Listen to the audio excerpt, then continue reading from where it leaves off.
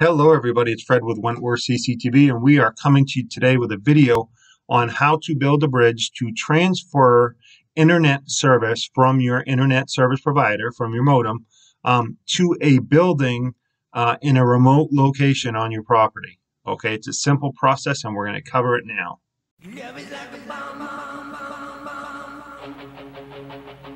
All right, let's get into it. Before we start, if you are new to our YouTube channel and you find this information useful, make sure you hit the subscribe button in the bottom right-hand corner of your screen so you can be notified when we post future content that can help you do things yourself at your home or small business. So yes, we are going to connect these bridges. We've connected the internet service provider's modem directly to one of these ports in our switch. Of course, these PoE ports can still be used for devices at that site. This is a high-speed bridge. They're end station 5ACs. They can go 5 miles line of sight, folks, a long distance as long as they can see each other. We like to put these about 20 feet high so they clear obstacles below. Okay, this receiving dish, this receiving end station 5AC, can then transfer that internet to another switch in which we can plug in PoE IP cameras. We can plug in access points. It's not shown here, but we could even plug in IP phones. So this would be perfect for an environment such as a campground, right? Where you have a camp office, the reception desk, all that. That's where the internet is.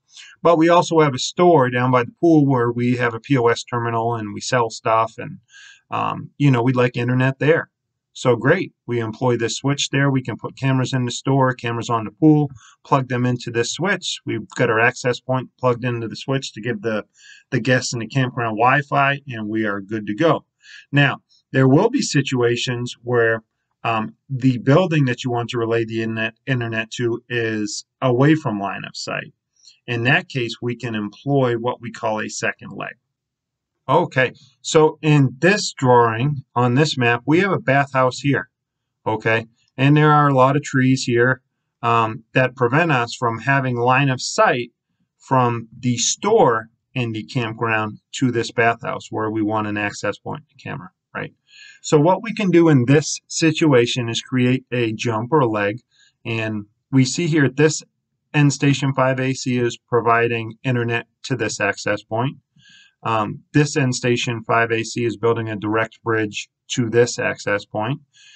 Here we have another bridge providing internet access to this access point in this camera.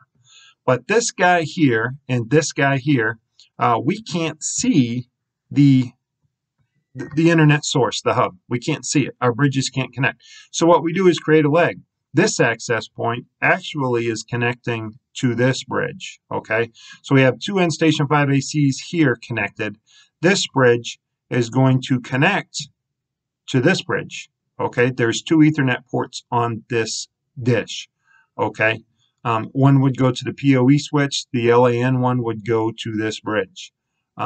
This access point would connect to this bridge at the PoE plug. There's another LAN port for that.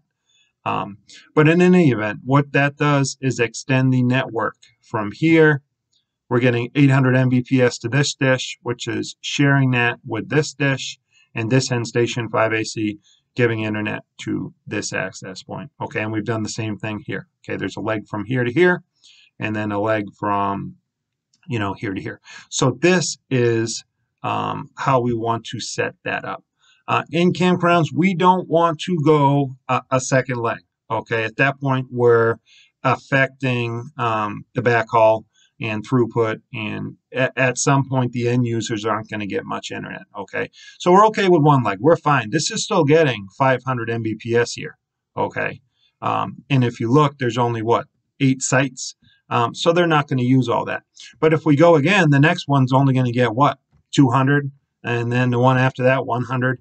At some point, it diminishes, the throughput, and that's not effective. So one leg, as we call it, or one jump is fine. We don't want to go much above that. Okay. Hopefully this is helpful. There is a link below showing you how we program these bridges in WDS bridge mode. for this type of communication. It's very important you do that properly to make this work effectively. As always, we hope this video was useful to you. Please like it, please subscribe, and we will see you in the neighborhood. Love is like a bomb, bomb, bomb, bomb.